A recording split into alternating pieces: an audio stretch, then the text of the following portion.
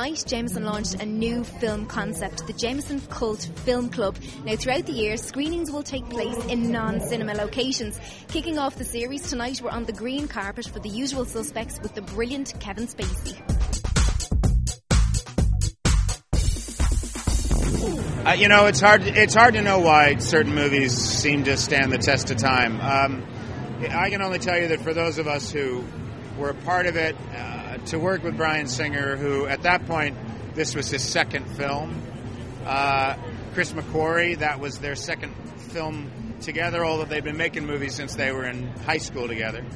They were just an extraordinary team, and they had such a vision for how to take a kind of genre, which was sort of the noir genre, and sort of flip it and make it modern and make it, it was an unlikely cast of actors that came together. And yet somehow it still seems to be the movie that people stop me on the street and talk about. And I'm sure there'll be people here tonight who haven't seen it yet.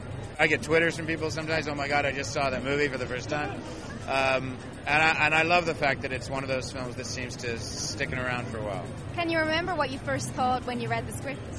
Yeah, it confused the hell out of me. I had to read it twice. And then I sort of the nickel dropped.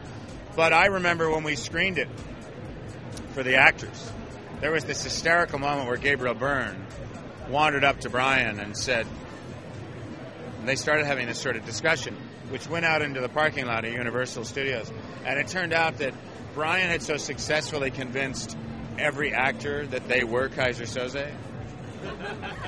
Gabriel was quite pissed that he didn't turn out to be Economically, when times are hard, the arts and film are always the first ones to get cuts in funding. How important do you think film festivals are in bringing smaller films to wider audiences?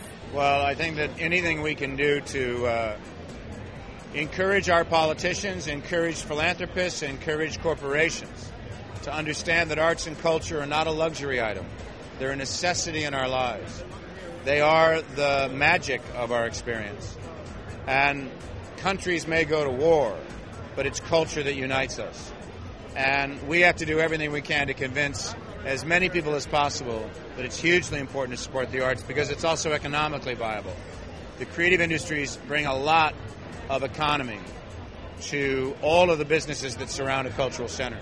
And whether that's an opera house or a theater or a movie house or a comedy club, wherever people gather, got to eat, got to take a taxi, got to buy a newspaper, got to, fly in. So there are economic arguments to make to governments. And while we understand and respect that cuts have to be made, then what they've got to do as a way to balance that and bridge that gap for companies that will be hurt is they've got to change the tax laws.